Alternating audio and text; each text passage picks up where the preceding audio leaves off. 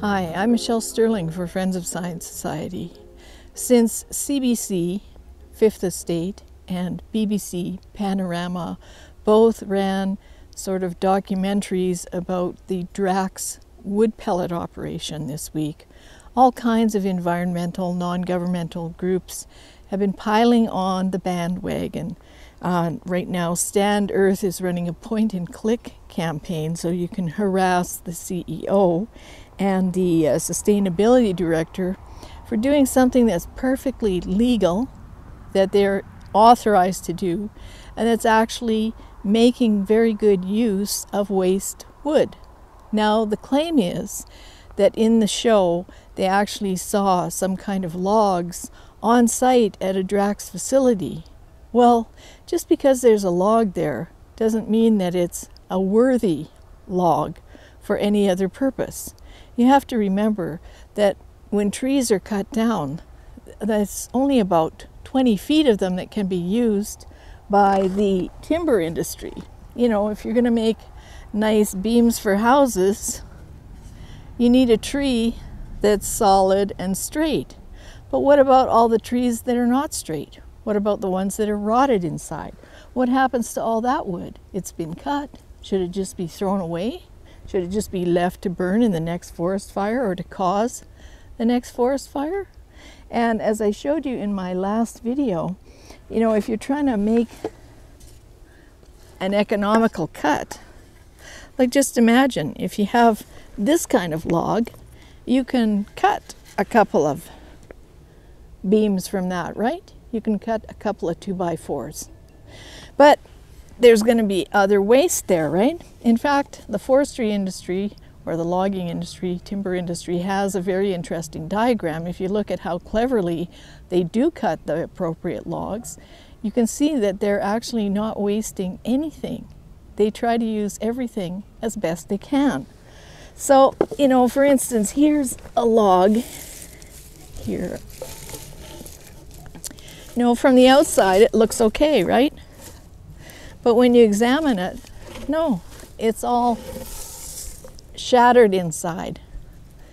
You know, you can't cut anything out of that, and it's crooked. So you can't put that in a straight feeder because it'll mess up the operation. And when you cut a tree, what else do you get? You get all kinds of stuff like this. But you can't put tons of these branches on a truck and transport them hundreds of miles to make them into pellets. Sometimes you have to leave them behind because it's not economical. But whatever is economical, the forestry and timber industry uses every single thing. And one of the most recent innovations from about the 1990s is making waste wood into pellets. So I have some pellets here. These are specialty ones like for grilling. But you can see these little pellets are made of all kinds of crushed up wood. And they're specially shaped and formed. And I'm sure that that's to ensure that there's proper burning and also that they're not spontaneously combusting, because this kind of fine sawdust, if you like, or fine wood has its own kind of combustible energy. So, you know, we have to be a bit more common sense about these things, and we shouldn't be harassing legally operating companies. Like, I'm really sick of it. CBC destroyed the reputation of the Alberta oil sands with the tipping point Age of the Oil Sands, which in my view was a very one-sided, fact-free documentary. And now they're going after another important industry in Canada. You know, I don't really have any particular care about the company per se. I care about the workers. I care about the people who have a job there. I care about the people in England who this winter will literally freeze to death if they don't have reliable power, because a lot of the houses in England are heated with electrical power, and that comes from the Drax wood pellet plant. So, you know, let's keep in mind, we use wood products in everything we do every day. With paper bags, right? When you get your Amazon package, when you're having a birthday party, you need some napkins. fourth industrial revolution, we can throw that one on fire. Whoop! Do bears do it? I think they do. Little bit of birthday cake, anyone? How about a flyer? Let's advertise something. Whoop! Zoomer magazine. Yay, that's good. We're not going to throw that out. So, you know, but, oh, and even the box. Even the box. Cardboard.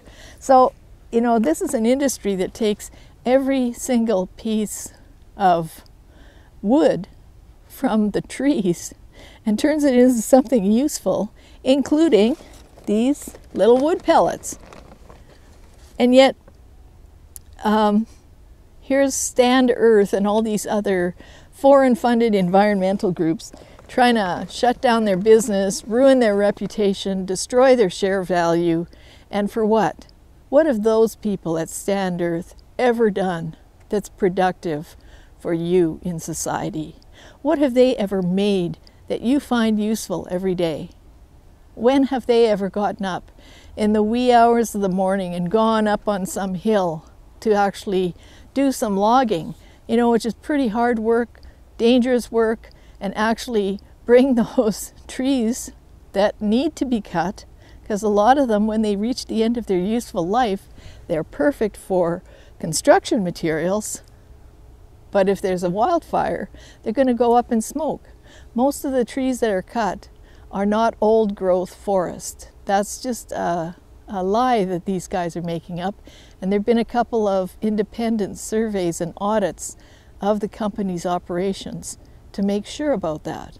So I don't know why we let these environmental groups destroy our way of life. I don't want to go back to living in a cave. I like having a little fire from time to time, burn off some junk in the burning barrel, have a little campfire from time to time. That's wonderful. I don't want to live that way. Do you? Because that's where these guys are leading society.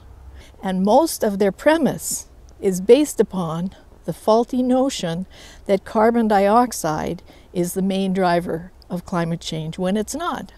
And you can see a recent paper by Roger Pielke Jr. and Justin Ritchie showing that we are probably at peak carbon as of 2019, that we're not going into climate emergency territory, and that most of these studies on climate change have used an implausible scenario known as RCP 8.5, and that scenario suggests that we would be burning more coal than exists on Earth.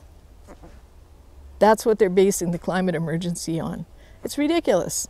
And all these environmental groups have a bandwagon, they have a platform, they have lots of money, and all they do is they harass ordinary working people and companies that are legally authorized to operate on a faulty premise about climate change and carbon dioxide.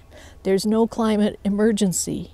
If we don't use the RCP 8.5 in our studies, there's no climate emergency. It's over. So we do have time, and we should stop these ENGOs from destroying people's lives. That's my opinion. For Friends of Science Society, I'm Michelle Sterling.